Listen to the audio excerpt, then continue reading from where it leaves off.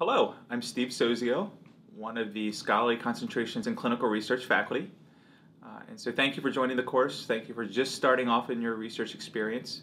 Today we're going to be talking about the research question. And so the objectives for our talk today, we're going to be describing the process for development of a research question. And then we'll talk about the format and the refinement of a research question. So when we think of a research question, what do we think about? We think about things are, what are you going to measure? What relationships do you expect in your study? What, if any, comparisons are you making? And then finally, who do you want to generalize your results for? These things are things to consider as you pose your research question. Because really the research question is the fundamental first step in any study that you do. I strongly, and I can't emphasize that enough, I strongly encourage you to define it before you start collecting data. And the reasons for that is because time spent up front is an investment that pays dividends. And we often find that confused studies often don't spend this initial step. They often don't actually go through these steps in their research questions. And so they actually ask confused questions. And so we're going to work on that in scholarly concentrations. I encourage you to work with your mentor and define the research question and then continue to refine it. And we'll go through some steps about how to do that. So the first part of this is trying to find your research ideas. So where can we find research ideas? One of the main places might be your clinical experience. You're starting to see things clinically in your classwork, as well as maybe some physicians that you've worked with as well. You might also do it through teaching. Some of the lectures that you've seen, some of the topics that you've seen, you might have an interest and excitement about those. Maybe there's some senior mentors here. Maybe there's some local experts that can give you some ideas as well. Maybe there's journal clubs, reading a journal article, talking with your peers about journal articles. Those types of things are a rich source of research ideas.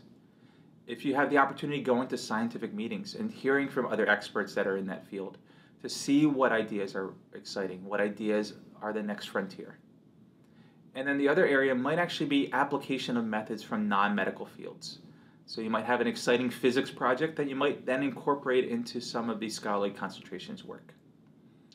And then finally, introduction of new medical technologies. And so when we put all these things together, you can see that a research idea comes from many different sources. It comes from all those things together, and it ultimately is going to be developing your research idea, the thing that you're passionate about. And so the next 3 slides are some of the most important slides I have in this entire talk. And these are 10 suggestions that we have for picking our research question. I encourage you to come back to these slides because these are going to be things that are going to help develop your research question and find out the right research question for you. So the first step is you want to anticipate the results before doing the study. So the results, positive or negative, are they going to be exciting to other people? Are they going to be exciting to you? The next thing, pick an area on the basis of the interest of that outcome. If you're not interested in the outcome, if other people aren't interested in the outcome, it may not be worth doing that study or doing that research question. The next step is look for an underoccupied, what we call niche, that has potential. So is there an area that other people aren't working on or that has an additional ability for you to really add something new? That may sound strange as a medical student, but I can encourage you to talk with your mentor and find that area, find the place that people really are excited about but no one is really working on extensively. Again, go to talks, read papers outside your area of interest. You'll find that areas outside of medicine may be a rich source for some of those research questions. And then finally, step 5 on this is building on a theme. So if you have an area that might be of interest to you, start early in that theme and then build your next research questions on that as well. So that again establishes your niche, establishes your area of expertise, and also helps build the story of that research question. We have 5 more of these suggestions. The next suggestion is finding a balance between high and low risk projects. And so what I mean by that is there might be a high-risk project, a project that may or may not be possible, but you're really excited about, you're really passionate about that, and if it actually works out, if it actually shows the results that you expect, other people will be excited about it. Low-risk projects are ones that you may not be quite as excited about, but you know they're going to pay off, you know there's going to be some result that's going to be of some interest to other people. And so having that balance between these high-risk and low-risk projects may actually help your ability to be a researcher in this area, as well as help your ability to publish in this area. The next step is be prepared to pursue a project to any depth necessary. So you may find additional steps in that process that you weren't anticipating. Being flexible, working through those problems to really be able to pursue that project. Step 8 is one of the hardest things. So we all have mentors that have expertise, and we want to work on some of their projects, but we want to make sure that we're differentiating ourselves. This project should be partly your own. It should be something you're excited about that's working with your mentor, but it should be something really you were taking the lead on, taking the reins on part of that project. Step 9 and 10 are two other important things. So step 9 is do not assume that outstanding clinical research is easier than outstanding basic research. That clinical research might be something that actually might be difficult to actually accomplish. The basic research or even translational research, where you take that basic science finding to a translational setting, might actually be easier. And then step 10, I think, is the most important portion of things. So focus, focus, focus. Make sure that you're focused on the project. Make sure that you carry forward that project, again, no matter what depth that project might take. So this slide, again, is one of my most important things. These last two, and now finally this slide, are my most important for this entire talk. When the characteristics of a good research question, we can use this criteria which we call FINER, F-I-N-E-R. So FINER stands for feasible, interesting, novel, ethical, and relevant. So feasible, can you do it? Is this possible? Are you able to accomplish this? Interesting, are people excited about this? Are you excited about this? Novel, is it new for the field? Would other people say, wow, this is a really impactful thing for the field? Is it ethical? None of us go out to do unethical research, but you want to make sure that this is approved by your institutional review board, as well as appropriate for the populations. And then finally, relevant. Is this going to be an important aspect of the literature to carry things forward? So I encourage you to ask each of these elements when you're proposing your research question. Does this study make sense? Are other people going to be interested in the study? And then ultimately there on the right-hand side is, how do you feel about the project? Are you passionate about it? Are you curious about it? Are you open to it?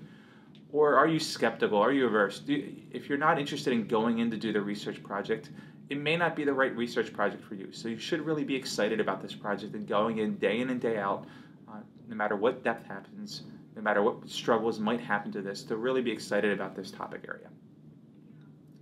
So again, I encourage you to look at those last 3 slides, because those are probably the most important things that I would suggest as you're developing your research question. But now we're going to talk about the format and the refinement of a research question. So when we think about the research question, we often think about the types of question that we might be asking. These questions might have one of 2 different flavors. They might be descriptive questions, and that might be describing how a population demonstrates a characteristic, or maybe describing the variation of variables within different subgroups.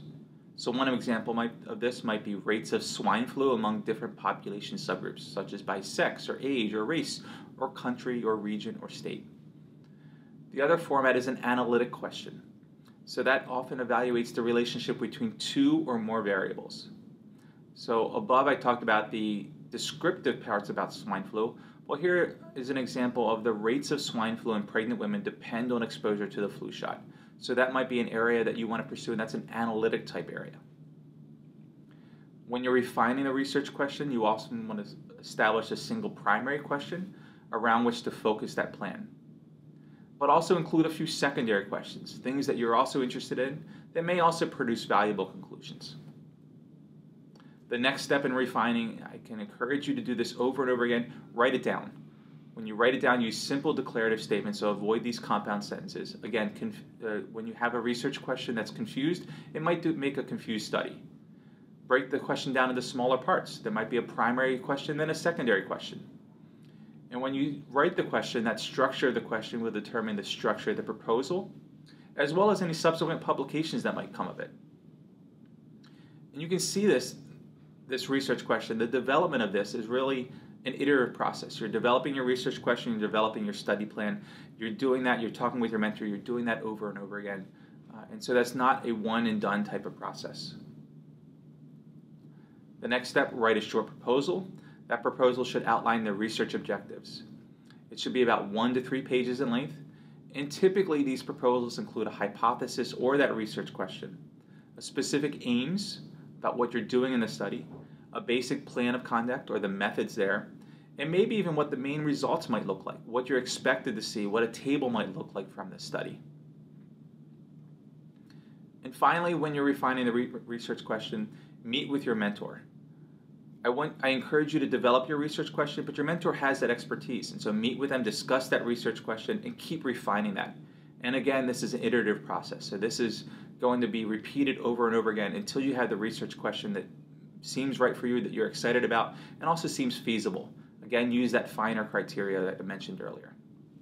And so finally, the summary here, a good study starts with a well-constructed research question. I encourage you to refine, refine, and refine. Use those finer criteria to decide whether to proceed. Perform additional literature research about that research question, and talk again with your mentor. So we'll work on this in scholarly concentrations throughout the rest of the course. I encourage again that you work with your mentor to develop that research question, because this work up front will truly impact the rest of your scholarly concentrations experience.